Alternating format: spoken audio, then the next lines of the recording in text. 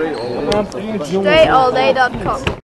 What's up, everybody? Dre Baldwin, DreAllDay.com. We're here for one fan today. Today, the question's coming from Antonio, and he asks, tell me about the arc of a shot. Like, how should I shoot the ball? Should it be high, low, a straight line, shoot it naturally? What should I do? How should I shoot the ball?